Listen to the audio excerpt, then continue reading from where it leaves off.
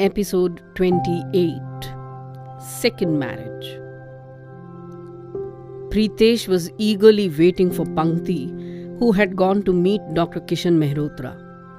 Nervous and a bit scared, Pritesh held his wife Anita's hand. The door opened and Pankti walked in with a big smile on her face. It meant that she had really liked the doctor. Wow! Pritesh wanted to jump with joy. But God knows why, he began to cry. Pankti was younger to Pritesh by 3 years, but the siblings were best friends to each other. Very few people though knew why the siblings were so close to each other, and especially to their mother, Neelam. Pritesh and Pankti had horrible memories of their childhood. Their father was an alcoholic and a compulsive wife-beater. Neelam tried her best to shelter her children from Rajesh's violence, but was helpless on most occasions. She thought that with time, Rajesh will improve. But that never happened. Neelam had tried everything to get Rajesh to change his ways, but all failed. She had visited astrologers, pundits, counselors, motivational speakers, gurus, even Rajesh's boss at one point of time. But Rajesh continued to drink and indulge in domestic violence. Typically, his side of the family blamed Neelam for Rajesh's habits. One day when Pritesh came back from school, he saw the living room in a mess. Clothes strewn all over, the vase lay broken, and his bat and ball lay scattered.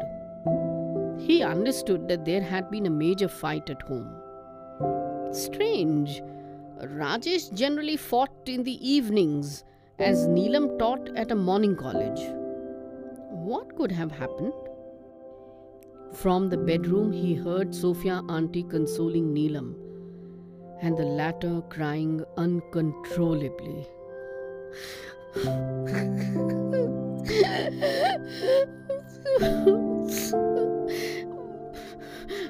बस यही बाकी रह गया था. यही बाकी रह गया था. Rajesh has hurt me and the children in every possible way. Beatings, fights, irritable moods all the time. Getting angry at the smallest pretext. And now this extramarital affair. So Sophia, how long can I tolerate all of this? And for what, yaar? For what? Pritesh was stunned to listen to this. He left a weeping Neelam with Sophia auntie and rushed to Pankti's bus stop. He didn't want his little sister to enter the house right now. From the bus stop, he took Pankti to her favorite dabeli shop. Pankti was surprised, but she was no fool either. After the dabeli and cold drink, Pankti asked, "Bhaiya, is Papa again in a bad mood today?" Pritesh explained the situation to her slowly. Crestfallen and shaken up, the two siblings walked back home. The next few months were the most difficult ones in the lives of Neelam, Pritesh and Pankti. Neelam filed for a divorce. Rajesh's male ego was hurt and he became even more violent.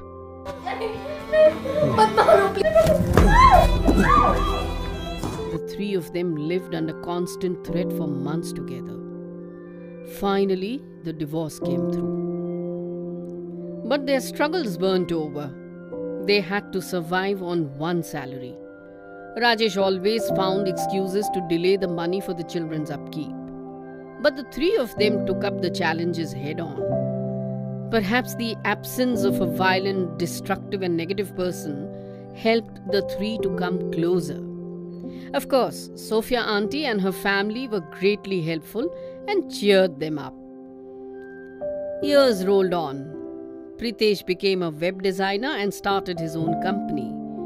Pankti became a chartered accountant.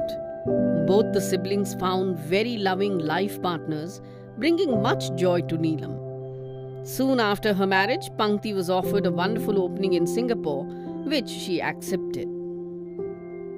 But the siblings now began to worry about their mother Neelam. She was 58 and would retire in a couple of years. After that, she wouldn't really have much to do. Pritesh and Pankti knew that she would not move with them. But more importantly, would they ever be able to find quality time for her all the time? They had their own lives, their own families to look after.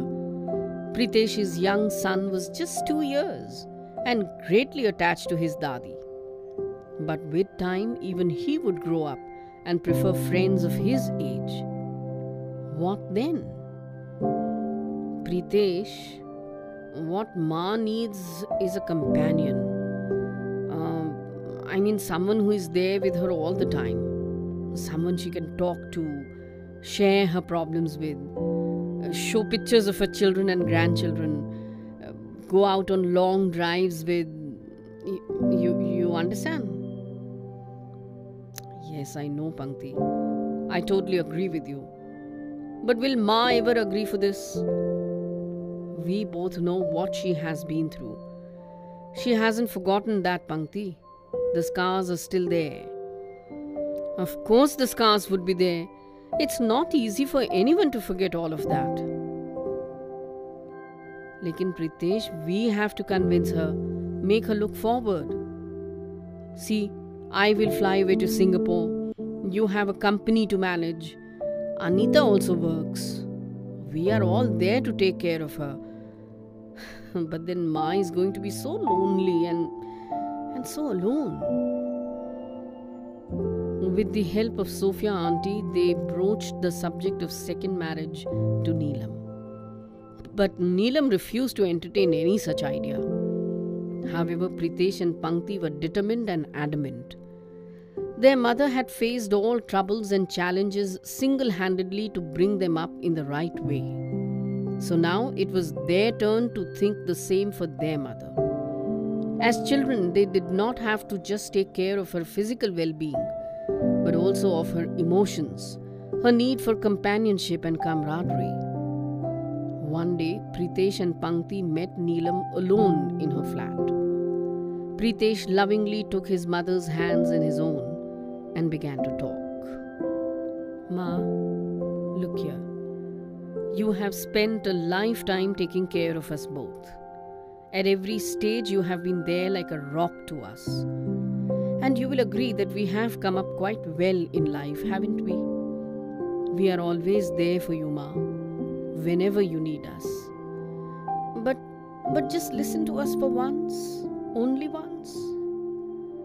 When you were bringing us up, your entire attention was towards us, right? Our smallest needs. कब tuition जाना है, कौन सा tiffin किसको देना है, when do our exams begin, what summer camp we should attend. Everything you took care of. But now we have grown up, Ma, and we can take care of ourselves. But now you will feel a lacuna, a gap. You will feel the need of a companion, somebody to talk to on a daily basis. You have to move on, Ma. What happened in the past has happened. Forget it now. Please, please think of this proposal. Please. Neelam took a deep breath. Kids, I do understand what you are saying. But then, this society and their questions. Pankti reacted strongly. भाड़ में गई society, Ma. And कौन सी society? Did anyone from this so-called society step in to help you when you were facing violence? Did anyone confront that monster husband of yours and tell him to behave himself? Did you pay attention to this society when you were going through the divorce? Nahi na? तो अब क्यों डरना है भाई? Plus, Ma, tell me, if me or Pritesh would have been going through something like this, wouldn't you have asked us to move on and look for another companion, another soulmate? Neelam really had no answer to this argument. Pritesh and Pankti and their spouses now plunged into looking for a partner for Neelam. Kishan Mehrotra was a 62 years old practicing doctor who had lost his wife a decade back, and children had migrated to the US. He too needed a companion. Pritesh met him and liked him immensely. So it was Pankti's turn today to meet Dr. Kishan Mehrotra. Sophia auntie couldn't stop smiling, as it were the children now who had looked for a life partner for their mother. The ceremony for the second marriage was solemnized the next month in the presence of the children of both parents and, of course, some close friends.